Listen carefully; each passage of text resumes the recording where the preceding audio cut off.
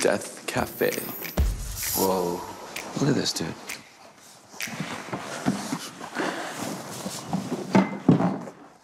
Dude, both legs on her. So, why did I go around the world? I'm Ravi. Hey, how are you? I'm Ravi. Hey, I'm Ravi. You're Raji? Ravi. Parenting. Work, retirement, immigration. Everywhere you turn, there's a different way of doing something, and I love it. So people see this on him and they know that he's on an errand? Yes, yes. You watching this? He's bagging his own groceries. I'm sorry, just following this kid we just met. You're an active parent. You're just, I think, okay with being more hands-off than I am. I don't have as many rules. He has no rules.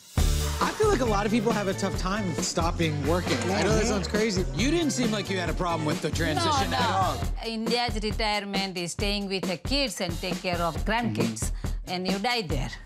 That doesn't sound exciting. A historically progressive country, Denmark is known as one of the happiest places in the world. Unless you're an immigrant. There's these complex politics that keep them as outsiders, that keep them as others. Some of the refugees are a little more lazy. Right.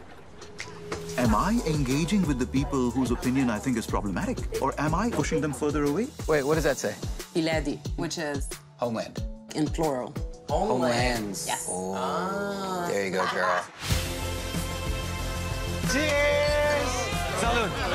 Happiness is really just a matter of understanding your priorities. I realized that what I care most about is how I affect the people I love.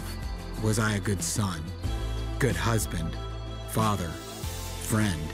You are completely yourself in a very beautiful way, and I think I'm completely myself in a very beautiful way.